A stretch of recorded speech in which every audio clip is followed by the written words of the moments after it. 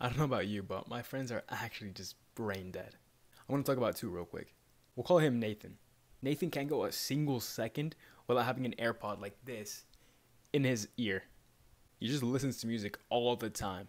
And I don't think I've ever seen him take out his AirPod out of his ear and be present in the moment. I remember being at a party, at like a socialization party, like with crowds of people, and he still had his AirPod in his ear. He was going around, just walking around, just listening to his music, whatever. He couldn't even socialize in a party. And if that doesn't give you red flags, I don't know what will. I also remember going to his house one day and him just scrolling on his phone like TikTok, just doom scrolling for like hours at a time when I was with him at his house. And I'm like, dude, like get up and do something. Like you're actually being boring. This guy couldn't go 10 seconds without his phone. I have another friend who's kind of in the same predicament. He never lives in the present moment. Whenever we're with him, whether that be at lunch or just out and about with him, he's on his phone watching Minecraft videos. An 18-year-old man watching Minecraft videos when he's with his friends. Obviously, there's nothing wrong with watching Minecraft, sure, I get it. But when you're with your friends who are supposed to be entertainment, companions, and to keep you company, that's just fucked up. He has the attention span of a goldfish.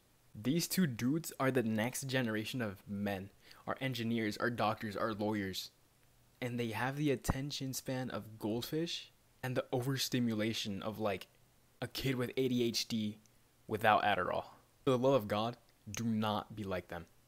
There's probably been times where you've just been sucked into scrolling and doom scrolling. You're just not thinking at all. So you're part of like the 90% that probably still scroll on TikTok and Instagram and just have general overstimulation in their life. Watch this video so you can learn right now how you can take back control of your life over your phone and overstimulation in general. This is going to change your life. You won't be scrolling for hours on end on TikTok, Instagram, Reddit. You're going to want to delete those socials. I don't have those socials anymore, and I'm proud of it. I don't rely on my rectangle for entertainment or for dopamine or for anything I need. Anything I need, I can get it naturally from my own habits. And this is what I want to teach you in this video. So how exactly do you take control of your life? Part 1. Detach. So imagine you and your phone. Like you guys are linked together. You rely on it in so many ways, but not in good ways. So what I want to do is to just break it. Just break it. And then reform that relationship in a new way. More like a cleaner, more positive, more intentional and purposeful way. So let's start with that. So I, like many other people, just like to keep tabs on other people's lives. Like I said in my previous video, I like to see who's doing what and who's doing who. Like I'm just nosy as fuck. I don't even care. But what's the point of checking Instagram every 10 seconds, every 10 minutes and scrolling through posts and liking it? What's the point of doing that on Snapchat? Of opening your text every single second? Of opening the app every single time you get a notification? Even if you don't even get notifications, just to check who's on Snap Maps or whatever. Why do you keep on opening Twitter to see the dumb shit people post and softcore porn on it? None of that helps anyone, and it most certainly does not help you. So by detach, I mean stop worrying about who's doing what, who's doing who. Your focus should be on you and you only. So how exactly do you detach and break off from your phone and from other people's lives and from worrying about the shit other people are gonna do? From FOMO. One of the biggest ways you can do this, and probably the most popular, is just do a dopamine detox. Obviously, you've probably heard about it. I'm not going to talk about it anymore because it's actually so widespread. You probably already know it. Another way we can actually do this is to go out and adventure. I've spoken about adventuring and going out and being in nature so many times in previous videos. Let me give you a quick recap real quick.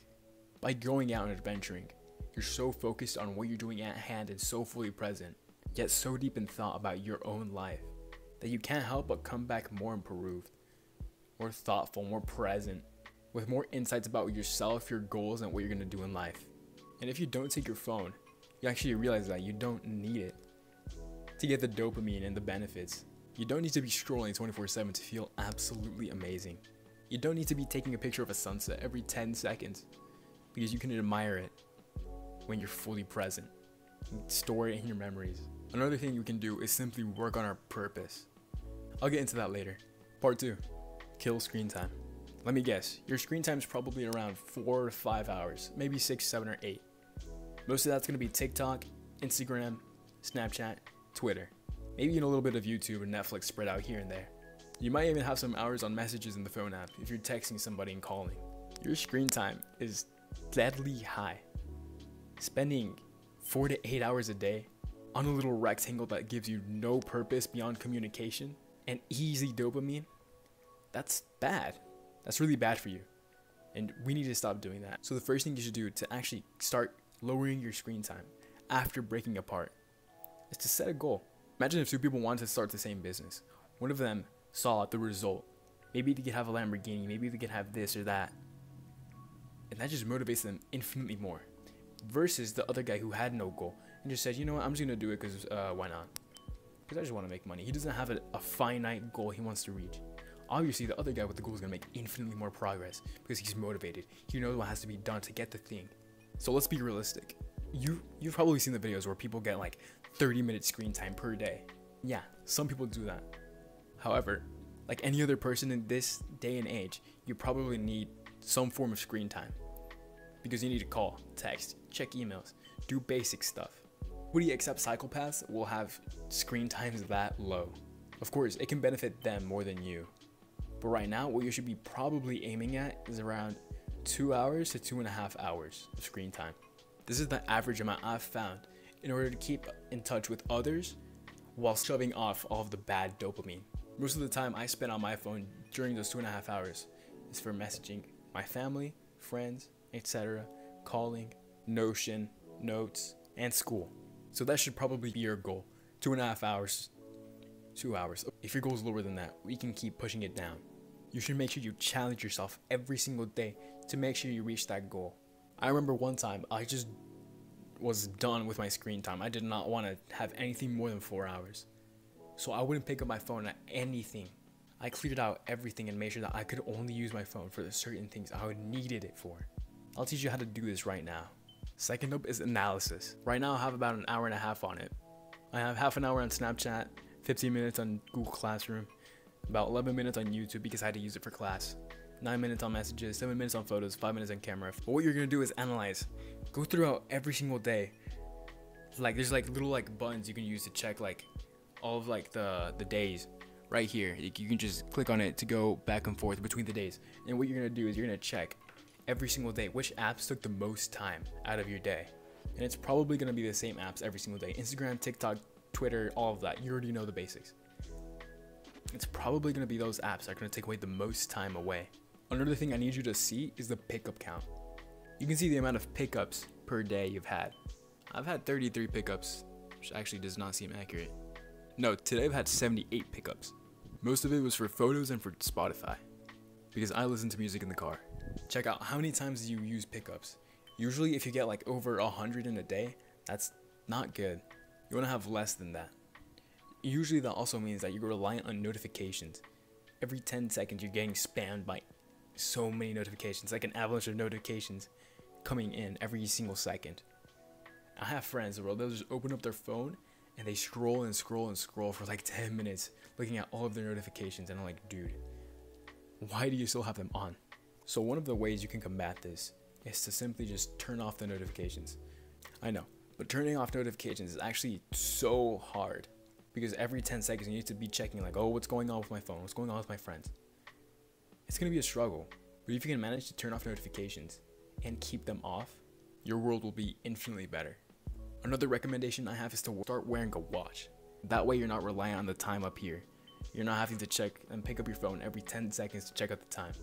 Usually when I check out the time, there's a notification. Obviously, I'm going to want to click on it. And then from there, I'm going to want to start scrolling and start checking out this and that and this and that. And it just leads into like a downward spiral. Part 2.5, kill reliance. So by killing reliance, I mean that we need to kill off the part of us that makes us like attached to the phone. That makes us like rely on it for every single basic necessity. And this is probably going to be the hardest part of all of this, because a phone is a basic human tool at this point, because we use it to communicate and for work. You want to be able to use it enough for it to be useful, for it to be a tool and an aid, but not enough to keep you overstimulated. So let's reflect real quick. Why do you use your phone? For what purpose do you have this little pocket rectangle and keep it around on you all day? Most people are just going to say communication. But in reality, they mean they just like it because it has TikTok and funny images and boobs. That's basically it. Also, if the real purpose is for communication and for keeping up with friends, why do you have Instagram, TikTok, Snapchat, YouTube, all of these apps that don't provide that purpose? Honestly, all I really have for communication is messages, calls, and Snapchat. Beyond that, I have no other socials. I don't need those socials because I've detached from them. Secondly, what if you're doing with your time? If you're busy with other things, then you wouldn't have a screen time to worry about, right? If you were busy working on yourself, going to the gym, eating better, reading, meditating, being outside, being with your family, and working on your business, obviously you're not gonna have that high of screen time. Yet most people do. So now, in turn, this is a problem with your purpose and your habits instead of a problem with your screen time and stimulation. Part 3, form purpose. So if you've ever gone on a hike with your friends, you know the feeling where you're just like, it's so serene and you're filled with euphoria of being with your friends and going up this mountain, being surrounded with your nature. Time passes fast as fuck, and you forget about everything when you're having true fun with your friends. This is serotonin in your system. This is true like fulfillment and purpose. You don't need reliance on your phone.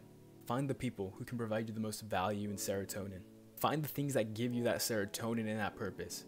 Whether that be hiking, being outside, a business, making money, drawing, journaling, writing a book. It can be anything that gives you true purpose and fulfillment. Something that takes away the time from TikTok and just doing random stuff and convert that time into your purpose and your passion. But like killing reliance, this is pretty hard. When you find something that replaces that screen time, like a business or career, etc., you begin to slough off that reliance on your phone. I've been able to throw off that reliance on my phone. Now I like to use it for content creation, for editing and growing my YouTube. Instead of spending hours just scrolling on TikTok. My screen time on most days is 2 hours and 30 minutes. Some days it can be more if I'm working on videos and recording and doing things that I need to do. On other days, it can be like no more than 30 minutes. I don't have that goblin feeling of like when you just like turn off your phone after scrolling for hours. I don't have that feeling anymore. And it's awesome. My brain isn't turned to mush from all of these sources of stimulation. I can go outside right now and just sit down on a rock and think without having the urge to pull out my phone and start watching YouTube or something. In this day and age, it's a superhuman ability to have that. And I'm really grateful I was able to discover that. And I really hope you discover that too. I hope you can save yourself from overstimulation from your phone and to find the true purpose of being present in the moment. Thank you. That was it. Comment, like, subscribe, do all that. Algorithm boost. Yeah, that's it. Thank you.